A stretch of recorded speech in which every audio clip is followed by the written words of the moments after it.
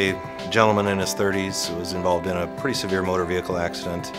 The tibia fracture was open, the wound was fairly contaminated. So initially he was brought, took to the operating room, and his open fracture was irrigated, debrided, and placed into an external fixator. There was a fair amount of periosteal stripping, exposed bone, a pretty significant injury that most traumatologists would say in the best of circumstances is going to take 9 months ballpark to get fully healed, just based on the severity of the injury.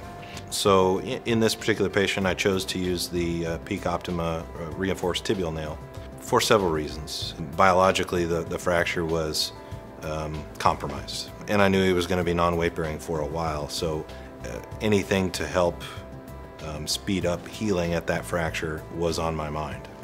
You know, he's already looking at 6 to 9 months for the tibia.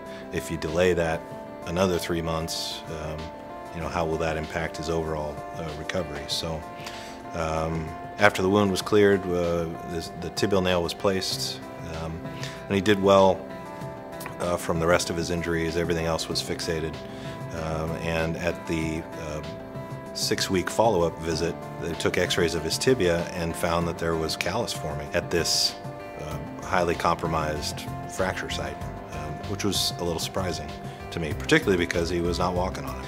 Fast forward a few months, he healed everything. At 3 months, he started walking on that leg. I saw him back a month later, and he had a significant amount of callus healing, a healing bone at that fracture site. And again, this is a very challenging fracture to deal with. So again, I was surprised, pleasantly, of course, as was he, because I had laid out the possibility of with his open fracture and bone loss that he might need a bone grafting, may need revision surgery, that this was going to be a tough road to climb.